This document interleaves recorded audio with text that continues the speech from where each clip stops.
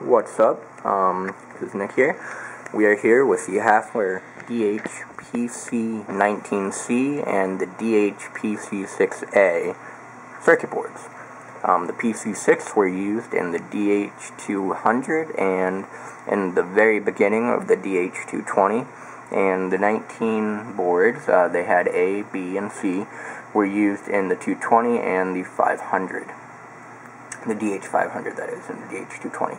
The DH500 also had the DH10 board, which no one even worries about that. That's closer to the PC6 boards anyway. Anyway, this is the first revision. The board, you can see it's made out of this thick material. You can barely see through it. Traces are glued on and come off easily. And it uses those ceramic caps. This is the other revision, although it's not B, it's still A. It uses a fiberglass board, and you can actually see through it much cooler. It's got the same trace. It uses film caps instead of the other ones, and it looks kind of nice, you know. Really simple circuit. In fact, I've drawn it out.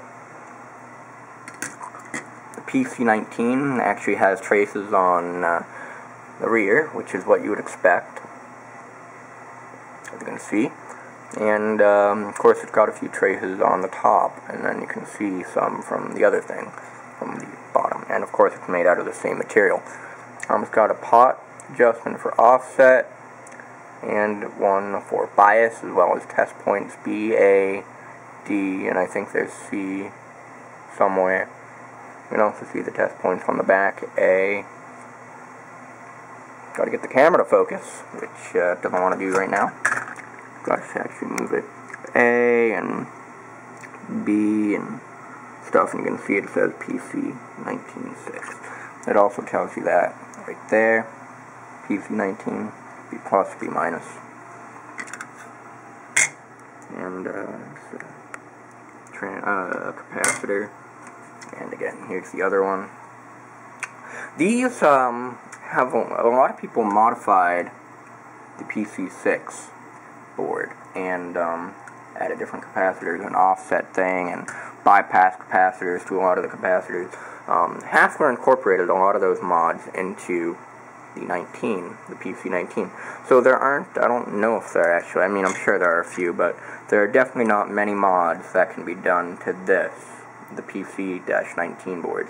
But there are a lot of mods that can be done to the PC6 board. So again, it's nice because you have a pot for bias and offset instead of having to replace the input in matched pair transistors there. But yeah, I got to wire the PC-19 up for my DH200. Again, I have the DH200, not the DH220. So I'll sort of be getting a mixed breed between the 200 and 220. So that's all for now. Thanks for watching.